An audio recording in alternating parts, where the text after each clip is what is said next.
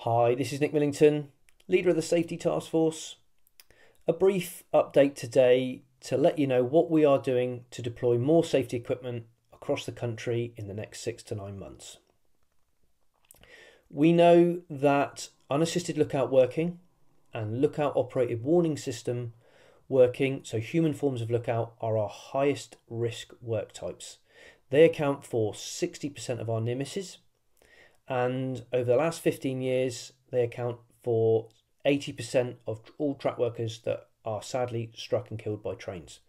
So we are heavily focused in the Safety Task Force at eliminating human forms of warning system. There's a number of ways that we're doing that.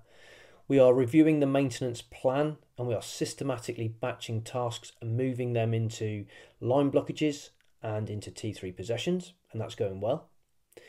And we have also been trialling a train activated warning system that's got the same safety integrity level as our signalling system, and evaluating whether or not that has a role to play on our railway to reduce the risk to our track workers. In March, we had a trial site in Tebay in Cumbria, and I visited that site with the team from Cumbria to understand how they were getting on with the trial, and the next few bits of footage will show you how I got on. I'm out on site this morning at Tebay, and I'm looking at the new SATWaS trial installation here. And SATWaS is a treadle activated warning system that significantly reduces the risk of human error. And we're planning plenty of these sites throughout this year, and it's really great to come here today, although it's a bit chilly on site I must say, and see this system in action. And I'll post some further videos and films later to show you the progress that we're making here on site today.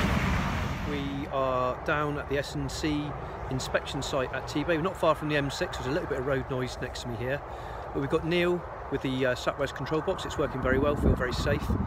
We've talked through what happens when one train strikes in and then a second train, and how the system is set up to reduce human errors, and the warning's been very effective. So so far so good. And one thing I've noticed coming out of the West Country and being in Cumbria is the temperature has dropped quite a lot, and it's absolutely freezing up here.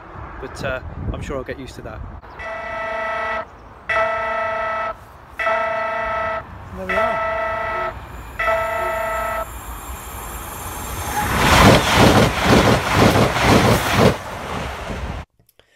So I'm pleased to say that the trial at Tebay was successful. The train activated warning systems reduced the risk of human error significantly, and they were welcomed by the team, and the trial was successful against the criteria that we set out.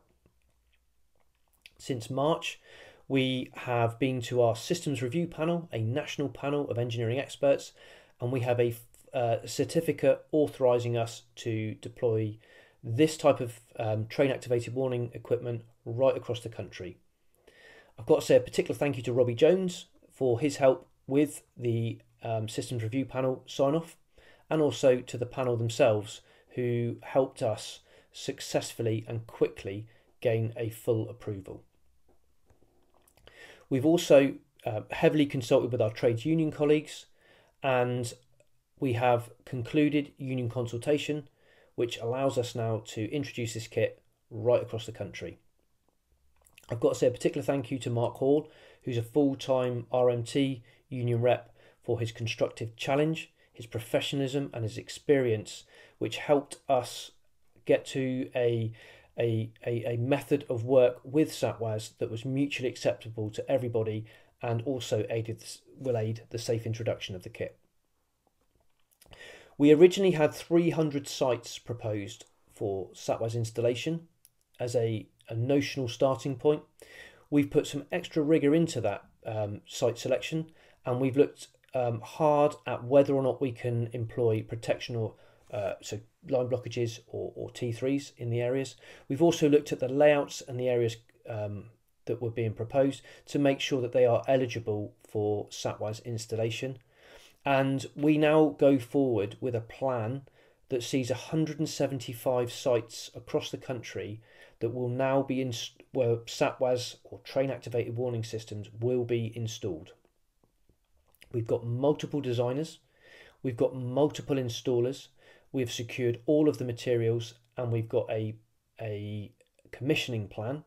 And if you look at the slide that I'm just about to share now, you can see that we've already got 10 sites installed, and over the next 9 or so months we've got a very detailed resource loaded plan that takes us to 175 sites nationwide. We may even go higher. We've got training underway right across the country to train our teams on how to use the equipment.